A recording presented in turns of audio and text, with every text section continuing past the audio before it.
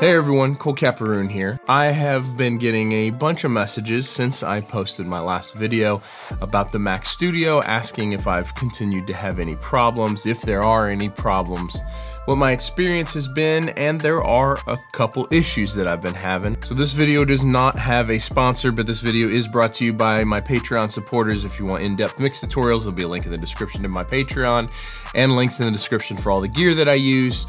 If you use those links, it helps support the channel. I really appreciate it. Okay, the first and biggest issue that I've been having with this Mac Studio is it seems to be picky with hard drives, which is a very interesting thing to me. So I have these SanDisk solid state hard drives that I've been using for a while. I have two of them. I have one that I use for video, for editing video, and one that I use as my work drive in Pro Tools.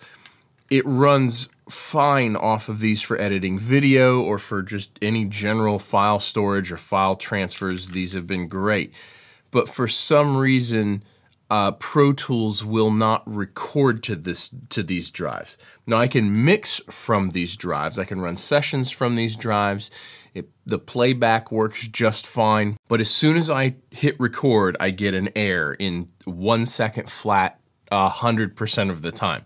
So I'm not sure if this is a Pro Tools thing or if it's a Pro Tools through Rosetta thing or if it's a issue with the Mac Studio and these hard drives, or I'm kind of unsure of where the problem actually lies, but it has been picky on hard drives. Now, the workaround that I've had since I have the 1 terabyte Mac Studio, I've just been putting the song folders or the artist folder on the desktop and just running to the internal hard drive because that seems to work just fine. It also works just fine going to my old G drives, the regular physical hard drives that are not solid state drives. It records fine to those, just the performance is a little slower because they're not solid state drives. That's a peculiar one to me, and one of the most surprising issues that I've had with this Mac Studio. Now there are a couple more issues that I've been having.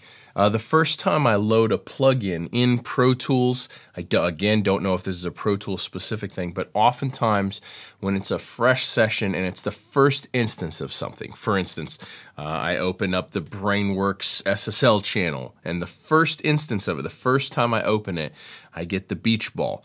And sometimes it can last for a minute. Now every time after that, when I put another SSL channel on a different track, it's instant and it's fast and it's snappy. But the first instance of a good percentage of the plugins that I use is it's a weird one. So I'm not sure if that's a licensing thing, maybe it's an iLok thing, but there's some weird thing going on there too. The next issue that I've been having is with my Magic Mouse. Now this is the Generation 1 Magic Mouse, the one with the batteries, not the chargeable one. And so the new Magic Mouse actually has a USB charger on the bottom of it. Look, I'm an Apple guy. I love Apple products. But what bright-eyed, bushy-tailed engineer over there decided that, you know what you should do to be able to charge this? You should have to turn it upside down to be able to, that's the dumbest thing I've ever seen.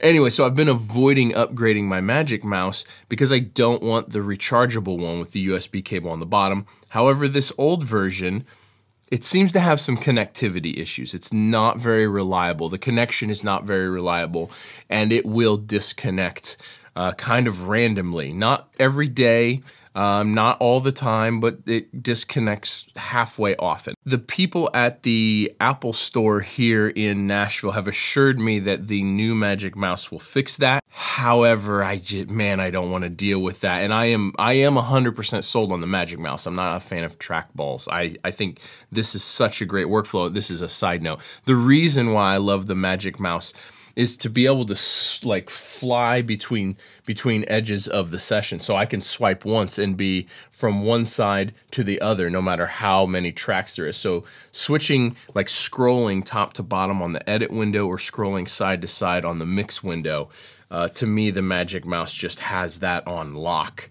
And that's why I use it. That's why I continue to use it. Anyway, connectivity on the Magic Mouse, Another interesting, odd issue I've been having. Now, I did have a bunch of people ask about the fan volume on the Mac Studio. Let's see if we can see this here. If I zoom all the way in, my Mac Studio it's right there. Well, yeah, you can't hardly see it. It's right there behind this white monitor. And so it's certainly close enough that occasionally I can hear the fan. I haven't had any issues. I've recorded some really soft acoustic guitar, and I haven't had any issues being able to hear it in the recording. And I will say that I'm very picky about this. My room is very quiet here, and I haven't had any issues with it. But if you put your head, if you're sitting next to it, and the fan kicks on, it is audible. It just hasn't caused me an issue. So after a few months of running the Mac Studio all day, every day, my primary computer, not just for audio production, but also for the video side of things. Should you upgrade? Should you consider this?